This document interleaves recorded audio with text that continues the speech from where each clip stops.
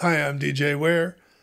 Today I'd like to talk a little bit about some suggestions I have for Linux, and this has mostly to do with software and all that kind of stuff that could be done, hopefully to make it more palatable for someone new coming from one of the two big proprietary operating systems for the first time. So my suggestions, these aren't mandates. These are the things that I think Linux really falls short in. And some of the things that I think that we could do as developers within the Linux community and users in the Linux community to encourage the distros that produce, the distro builders that produce Linux with some things that we think that they should do. That at the top on my list is enhanced software compatibility. That isn't making the versions of Linux compatible, but rather trying to reach out to these companies that have popular software applications and offering to help port their software over to Linux, because a lot of them we need to collaborate better with these software vendors to provide official Linux support and mechanisms to allow them to move their software. I think that, tools like Wine and Protean do a great job in trying to make Windows applications more supportable on Linux, but they could do better. They definitely could do better. The second thing, number 2, we need to streamline the installation and setup. I have seen some really good installation mechanisms. I've always been harsh on Canonical, but the last version of Ubuntu that they did using Flutter is way easier to install that distribution onto a desktop than Debian, for example, or even Fedora. It would be really cool if there was a simple, consistent way that they could brand to their own needs and yet make it look and feel the same as far as the steps are concerned in being able to get things like having the options for partitioning or dual booting, disk encryption, all set up during installation. Also, a guided setup for connecting to Wi-Fi networks, configuring printers and maybe other peripherals that a user may be plugging in. Audio cards for one might be one of them. Cameras may be another. But to simplify all that and to keep them out of the command line. 3, improve hardware support. We need to, it's funny that we have worked on these standards for hardware to allow vendors to have interchangeable parts with PCI, USB, some of the new emerging standards that are coming, even the older ones like Thunderbolt and or OC-Link, and some of the newer ones that are coming that allow us to interchange the hardware between different computer systems. But none of us have sat down to figure out, why can't we build a standard hardware driver that will run on Windows, that will run on Mac OS, that will run on BSD, and that will run on Linux? I don't understand that. It's all software. I don't understand why there's a hardware abstraction layer. We can make it look like anything we want. Why can't that driver be standard? Why do I need to write one specifically for Windows, specifically for Mac, specifically for Linux, and then allow it to run? That's one of the biggest barriers that Linux has today. I'm sure that even Macs run into this problem because it's a walled garden. They control what hardware is supported on those platforms. Also, to develop open source drivers and firmware when possible, so that they can be shared easily without having a license restriction. If you consider the life of this hardware, most of it is replaced every year. So having it clutched to your chest and protecting it. Some of the hardware compatibility lists are maintained. Again, I mean, I've spoken badly of Canonical in the past, but they do keep up their hardware compatibility list. I noticed Fedora's is, I think the last time that one looks like it's been updated is 2019.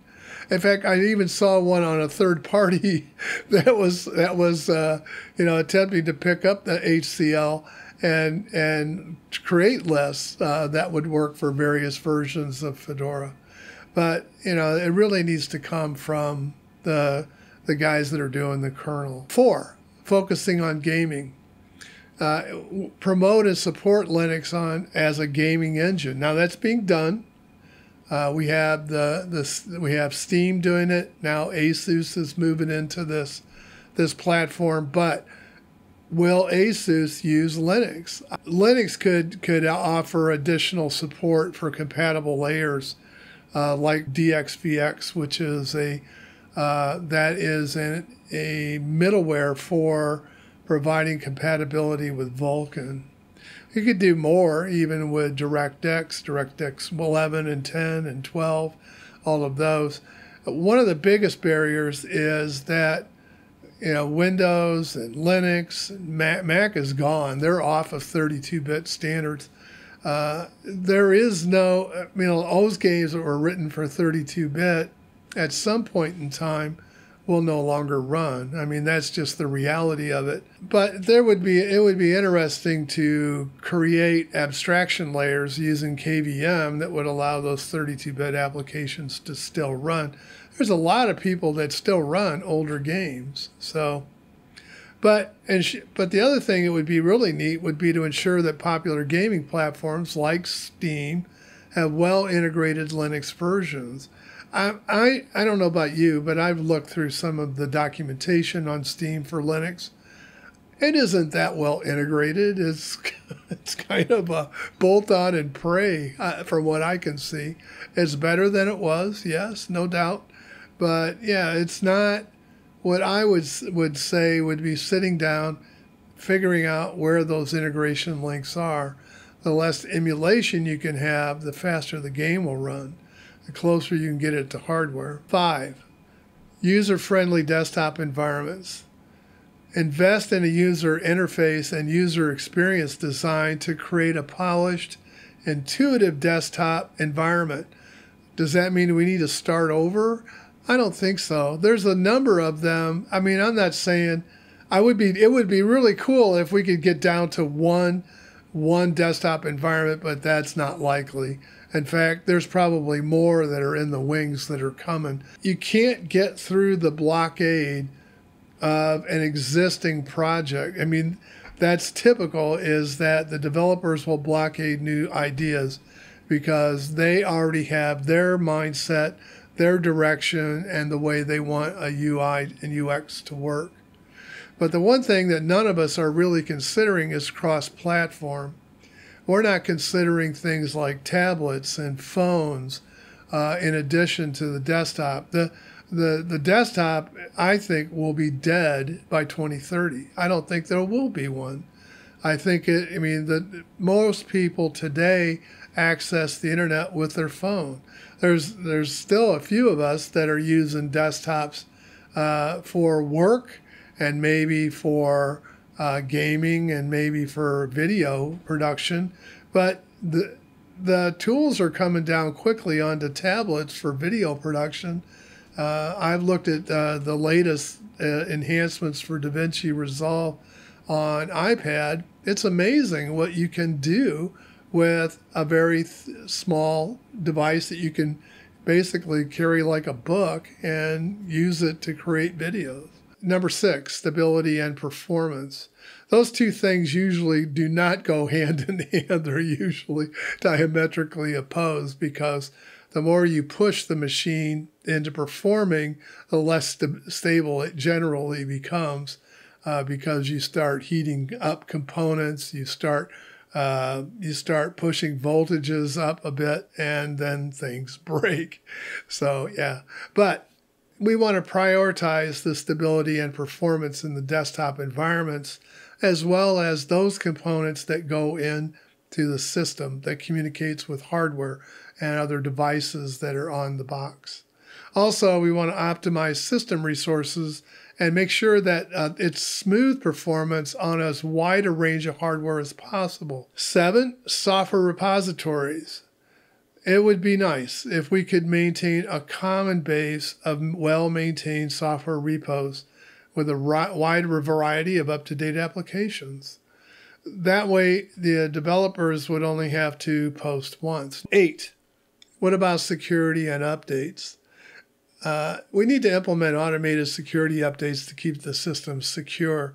I don't know if you update, on what frequency you update your systems, if at all, once you have them. But most of them today will post nags that, hey, you've got security, you've got updates that you need to do. The other side of the coin is longer term support versions of both the operating systems, which we have today, and the LTS versions of the applications, which are maintained by the distributions, which seems odd to me. Because an LTS version that's maintained by Canonical might not be the same as an LTS version that's maintained by Debian. In other words, they may not be the same version. Why do we do that? Number 9, documentation and support. So documentation probably isn't as big a deal as it used to be. Most people get their educations today from videos, which is kind of a weird way to go because videos take longer to consume than reading a manual. So, I mean, that's just a fact. We looked at that years and years ago. Watching a video, you're locked to the time frame that the video takes to cover the material. Whereas if you're reading the same material, you can cover the ground almost 10 times to 100 times faster, depending upon your level of reading ability and comprehension. But yeah, it's just not the fastest way to learn. But sometimes it's a better way to see it, and actually see someone act it out than it is to just read it too. Because the tendency is to skip a step, break something, and then wonder what happened. The other one is to foster an active and responsive user community that has forums and support channels. And standardization and collaboration. Collaborate with other Linux distributions and desktop environments to establish common standards and improve its interoperability between other applications. A plug-in architecture is usually desirable when you're building apps. That was the whole reason behind the pipe and filter architecture of Unix and Linux to start with, was to allow applications to plug in and be reused in ways that the original designer hadn't even thought about. But work on initiatives that address fragmentation while preserving choice. That's a tough thing to do. Accessibility. Hey, thank you, Dan. So tell us your story a little bit. So I started to lose my hearing in my 20s. And when I turned 30, I tried a hearing aid, and it was magical. To lose a sense and gain it back again feels like gaining a superpower. And ever since that moment, I've been on a hunt for ways that technology can augment human capabilities and give us superpowers. And that's what led me to Rewind. So what's Rewind doing? So Rewind is a personalized AI powered by everything you've seen, said, or heard. The way it works is it captures your screen and your audio, it compresses it, encrypts it, transcribes it, and stores it all locally on your PC. And then, best of all, you can ask any question of anything you've seen, said, or heard. Well, that's super cool. And earlier, we talked about this age of the AI PC beginning now, and this ability to capture everything you see here and, be able to transcribe, analyze. But, talking about it, can you show me? Sure, I have a machine. Let's go. Okay, let's go take a look here. All right, here's Rewind. And to show you how it works, I'm going to pull up the timeline. This is what many of us were probably doing last night, looking around and seeing different sessions we might want to attend here at the conference. I can just rewind back and forth in time like a DVR. But the real power comes from asking questions. So here, I'm going to ask Rewind, when and where is the session on chatbots?